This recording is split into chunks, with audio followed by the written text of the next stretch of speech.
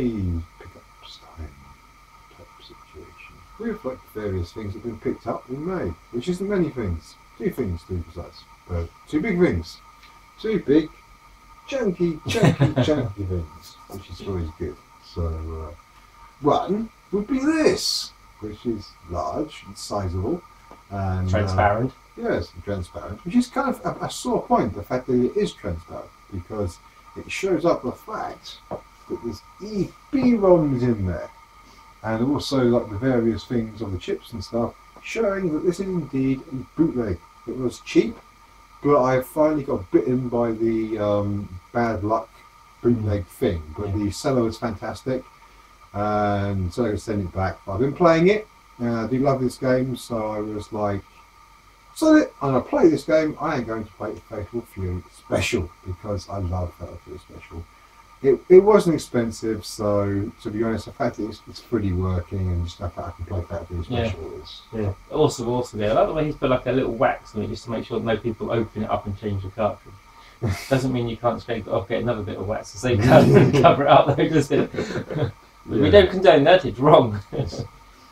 I've never played much of Fatal Fury Special. I started with the real bout, especially on the Saturn, and I really love that game. I introduced you to real bout, didn't I?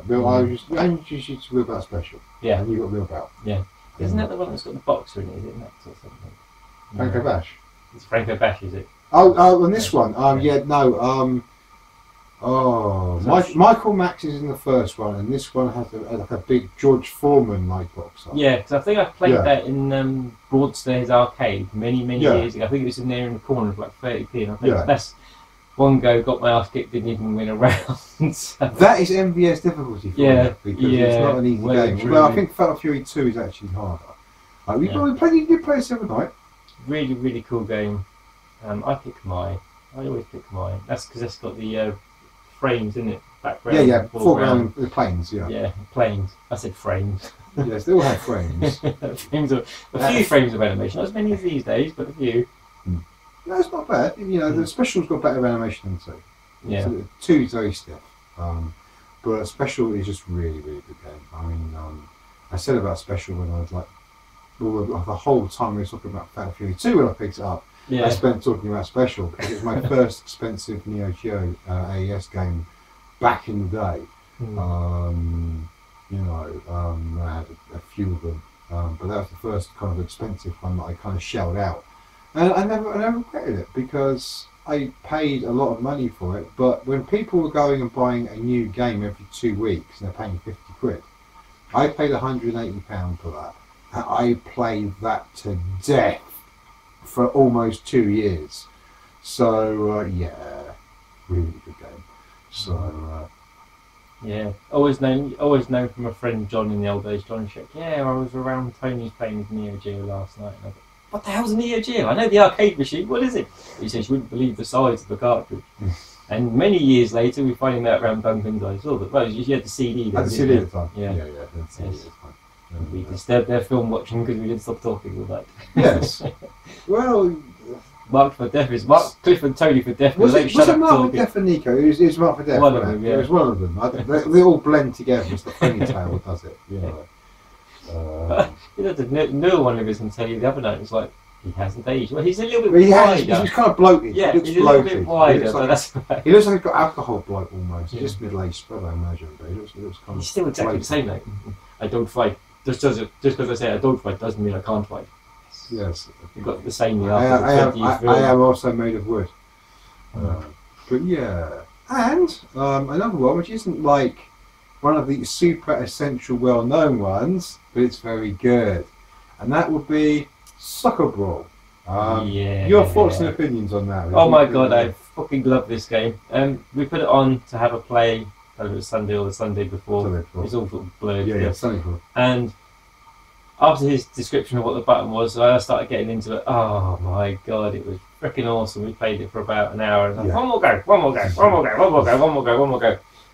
Does very much remind me of the Sega Soccer Jam, but better. Obviously, none of the quirky Sega It's very similar to Rockman Soccer. But Rockman Soccer is so broken and so bad. Yeah. This is great. It's just pick up and play fun, stupid fun. It's brilliant. Yeah. You bounce the ball off the walls while you're like powering your shot up and stuff. So you're able to get in the goal and stuff like that. Yeah, do super shots as well, kind of spread the goalie flying backwards. If your goalie's too far back, it'll go actually into the goal. Yeah. So I was absolutely blown away by how good it was. I mean, every Neo Geo game was blowing me away. He did it again because we started playing it, and once I got to grips with it, kick your ass. that's the main thing with it, though. It's so good. It's a Neo Geo. You know, as long as you want an arcade game, an arcade pick up and play game. Yeah. There's probably only 3 games that I would probably rate as not being very good. Yeah. You know, and that's it. And that is unbelievable for any console. And I think that's why I kind of love those games so much. That's what we were saying the other night. I mean, of everything he's shown me that we've played on his Neo since I've been into, play more than Neo. The only thing that was a letdown, but it's not even a letdown, it's just the same enemies, was Sengoku 3. Yes, Sengoku 3. Sengoku 3, sorry. Yeah. I've seen Sengoku 3, different game. Yes, 3 different games.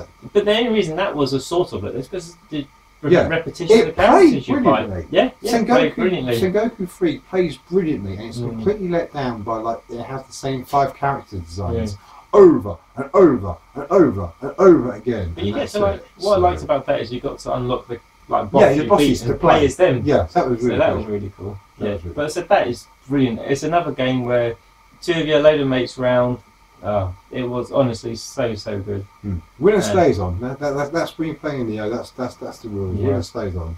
Yeah. And But I had the same amount of fun that I had with League Bowling. Yeah, League Bowling. And just anything he's shown me on the Neo Geo. And I've never played that Rockman soccer that you mentioned later. But Mega Man, Mega Man, it's not very good. It really should be. It really should be. But it's so flawed and broken. You can just keep doing power shots and scoring goals constantly. Yeah. And it's rubbish. Right. It's just rubbish. It's broken, completely broken. And it's such a shame because it would have been brilliant if they actually got it right. It would have been like Soccer Ball, which is what I thought it was at first. Like, oh wow, it's like Soccer Ball. And I played it and I was like, no, this is broken beyond all hell. I just scored goal after goal after goal after goal after goal. Not fun. But Soccer Ball, awesome. Oh, yeah, 10 out of 10. 10 million out of 10. Great fun.